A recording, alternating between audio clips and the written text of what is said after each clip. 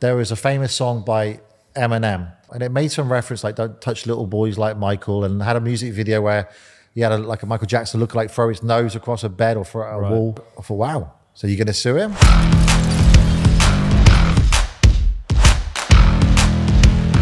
So what were some of the most brutal things you saw Michael Jackson do in business? Oh, okay, well, the way he would be tough, he wouldn't show that to the staff, but he had hundreds of staff. He would talk to his PA, and I'd hear him screaming, "That person's fired, that's it now," and this, and they got to meet this target. We would go to, I'll give you an local example, we'd go to the big HMV that was in Oxford Street, and he didn't want anyone to know. And I used to say to him, "Do you want to get it shut down?" Because Michael Jackson, they would shut it down for him.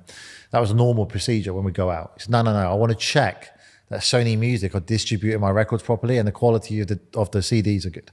So me, Mike, and one other bodyguard would jump out of a car.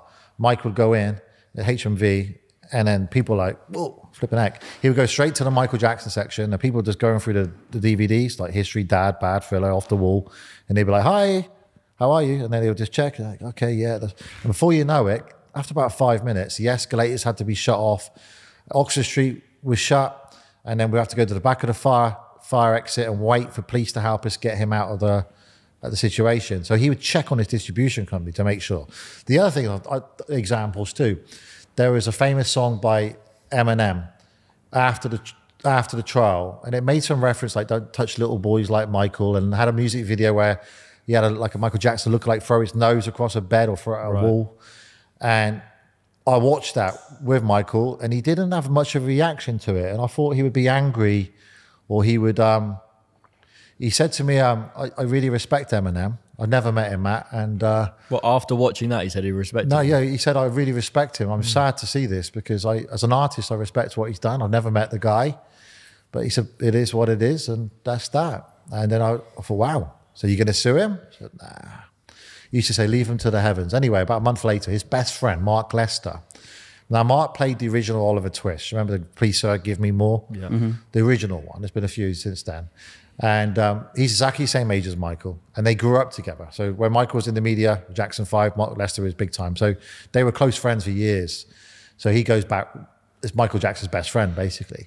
So I was with Mike Lester in Cheltenham. That's where Mark lives. And Mark said, "You know what Mike's done?" I said, "No, what's he done now?" He's bought all of Eminem's music. I said, "You sure?" I said, "Yeah. Some kind of revenge thing." I said, "All right." And he didn't know much about it. But next time I was with Michael, I was with him the following week. I said, "Michael, have you bought Eminem's music?" He said, yeah. He said, "You know what? I thought about that video and it was wrong.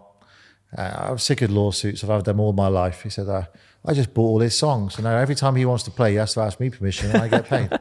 How is that physically possible? That's FU money, isn't it? Yeah, but how is that physically possible though? Like, how can you just go and buy someone as big as Eminem's songs? Because surely they're owned by a label or they're owned by him personally. Because he's so damn rich.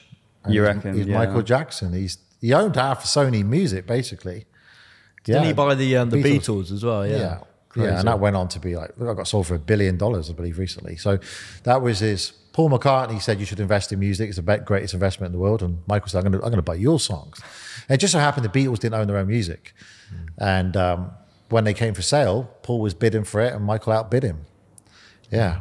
That was an interesting. That was the end of their friendship. That was it. That was like. I just can't believe that that's even possible. That they would let that happen. That it can just fall into someone's hands like that at the price of a bid. Yeah, I mean, it's happened.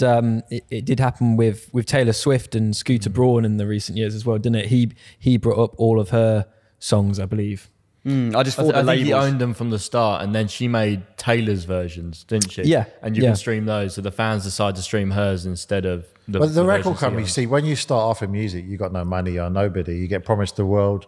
You sign to a record company, you give them ownership of everything. Getting it back is like, once you've made it, it's almost impossible. Yeah, so then they go and sell it. Then then they go and sell it. Yeah, I was thinking that because surely that's the label's cash cow. So why are they going to want to sell it? Well, because you get that upfront money, right? Yeah, I guess so. But I wouldn't think they'd be done with it. So like Justin Bieber sold about a year ago a load of his back catalogue as well.